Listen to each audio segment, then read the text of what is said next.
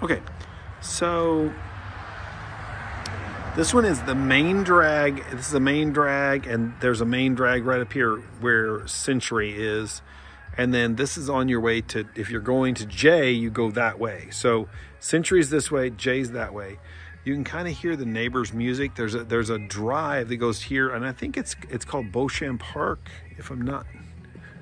No, it's the Anthony Pleasant Park, and it's like a football stadium, and there's lots of traffic that runs this way and lots of traffic that goes this way, because this is the cut through going to J. Neighbor there, and then there's a neighbor right here. And then the unit itself is a little shaky. I think it's because it's old. The actual siding is not real super. Like a lot of the fit and finish is kind of shaky, I guess is the best word I could use. I never like wood, like a lot of wood in Florida, just because of the fact it has a lot of maintenance entailed to it. And you can kind of see here, the fit and finish of this siding is not super.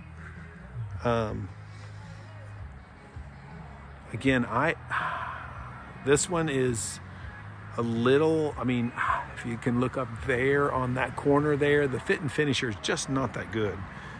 You're gonna have problems with it. And I think the foundation has settled over time. So when you step in, you kind of feel the floor slope off. If you look, the distance between here and here is kind of lower down this way and higher on this side. You have like the living room area, 2 bedrooms, the back porch, which of course has your washer dryer on it, a kitchen here, obviously. Regular sized bedroom here, kind of neat. It does have, the new LED lighting. They didn't replace the panel for some reason. I'm not sure why they didn't, but they didn't. I guess they thought, well, I could reuse it because it's still good, but I'm assuming they're gonna put transitions in. Again, you really feel the floor slope. That you kind of have a good, again, no transition here yet, but they're not done, so it does look like they're still working. You have closet. This bathroom really wigs your brain out because you can see the floor go this way, and then it goes that way. So the flooring's different. The ceiling comes down at an angle like that. So it's 6 foot maybe here, right here across this line here. And then that's maybe the one further back this way is gonna run probably 8 foot, if 7 something. Again, this one is just a little wonky. I would not recommend this one. I think you'd have a harder time on your resale value, and I'm not 100% confident on its, how great it is. I think it also is going to have window units because there's no registers anywhere. There's no vents. There's no anything in here. Again, you've got a weird transition right here. I'm sure they're going to do something with that, I would imagine. Ceiling, again, slopes down this way, 6 foot-ish right about there. And then, back, the ceiling going back this way is maybe 8 foot, probably a little under. Little room here. Washer and dryer is going to go there. This door, they've had to cut it off because it obviously doesn't fit. So when you try and open it, it stops because it rubs the floor. So it stops. I don't know if they're gonna fix that, but you can tell the handle's way down, really low. Kind of stops right there.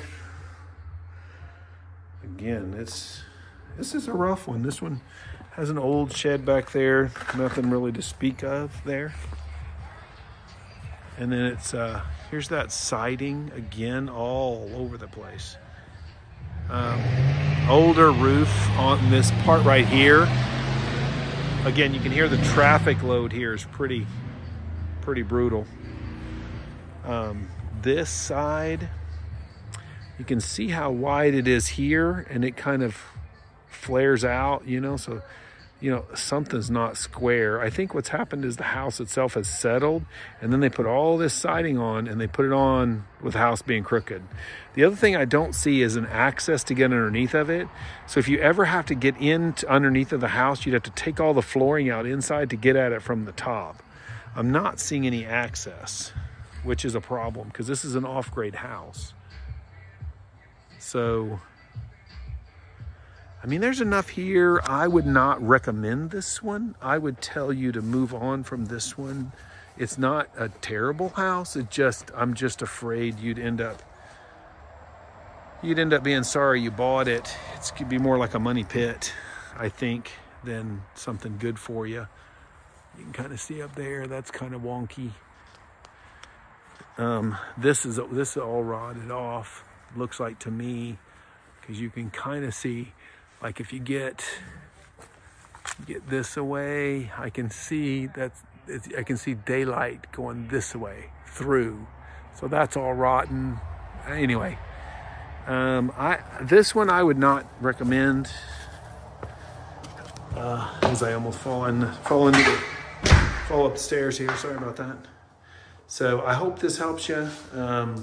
Again, not terrible, just I would not specifically recommend this one. I think it's got enough problems. It is neat on the inside because it's going to be pretty and all new and shiny, but it's still going to be an old house that somebody tried to fix up, and probably should have started with the foundation leveling first, then fix it up. I would be a little more favorable to it. But even then, I mean, it's a 2-bedroom, 1 bath with your access to your bath through a bedroom. And then that bathroom is on a sloped roof, which is it's not really tall enough. Anyway, I hope this gets you information. If you have questions, give me a call. Thanks, appreciate you. See you on the next one.